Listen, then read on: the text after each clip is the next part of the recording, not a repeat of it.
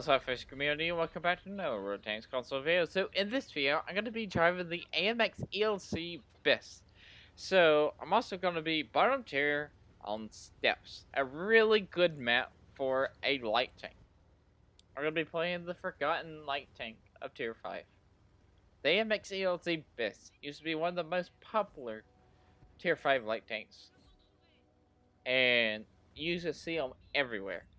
When you were in like a tier 5, 6, 7, or an 8 match, you would see them all the time.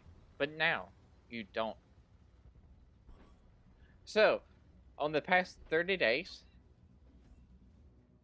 the Amx Elc Bis has only been in 4,000 battles on the PlayStation 4 and 3,000 battles on the Xbox servers. So, that's a lot lower than what it used to be. I don't have like an exact number, but I can tell you in 30 days, there more than likely it would be like 20,000 battles of these tanks played. That's a lot. Because you would see these in almost every single game you were in. Why? Because you were small. You had really good concealment, really good spotting, you were fast. Not to mention you were small, and you have a big gun at tier 5, a 90mm. Basically, you can just hide in plain sight like I'm doing if you never fired that 90mm. I'm hiding in plain sight. Well, not hiding in plain sight, just hiding behind a bush, but you know what I mean. But yeah, the Amx Elc Bis was a really good tank. Then the light tank happened. Wait, it was a tier 5 tank that played up to tier 8. Lights used to play up to 3 tiers. Basically, tier 5 light tanks used to be... They were tier 5 light tanks, but they played like tier 6s. Then when the light tank update came, it ruined tier 5 light tanks. Tier 5 light tanks used to be one of the funnest tier 5s. One of the funnest light tanks to play in the game. You had the Amx Elc Bis and the Chaffee.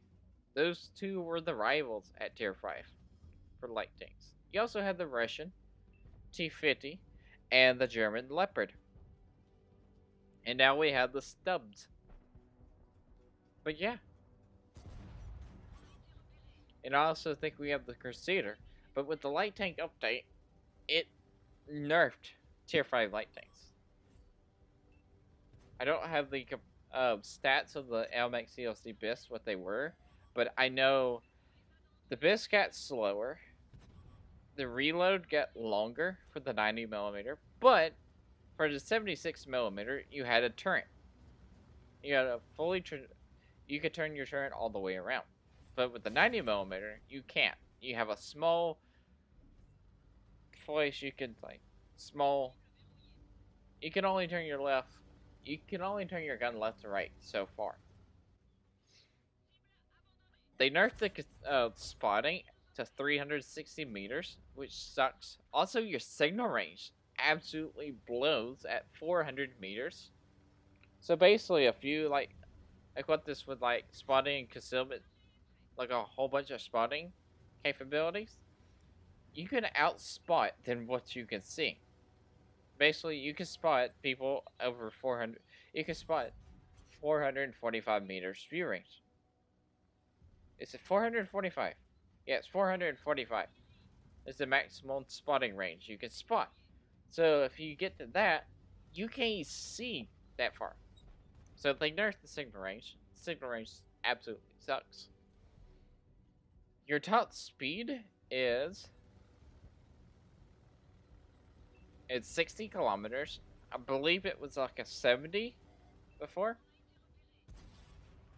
Your hit points was decreased to 320.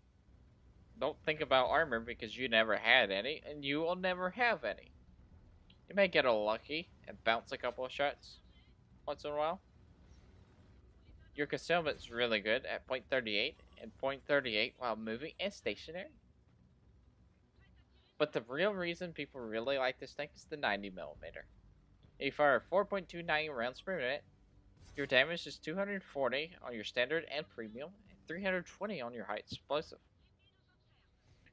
Penetration is 120 on your standard, 150 on your premium, and 45 on your high explosive. Aim time is 2.9. And accuracy is 0.38. It's basically the Amx Elc Bis.